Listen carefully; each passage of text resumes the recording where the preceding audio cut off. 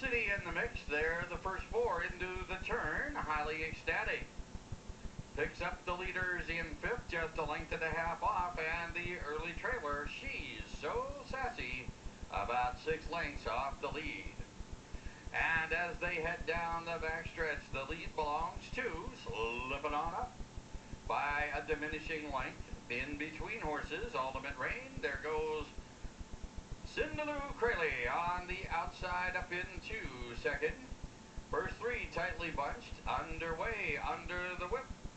As they head into the far turn, that is Highly Ecstatic. Dropping back on the rail is Rockin' Rhapsody. As they are midway on the turn, Ultimate Reign and Slipping On Up have given them the slip. They are 3 in front. Late run, She's So Sassy. Down the stretch they come. Ultimate Reign on the outside. On the rail, Slipping On Up. Ultimate Reign nose in front.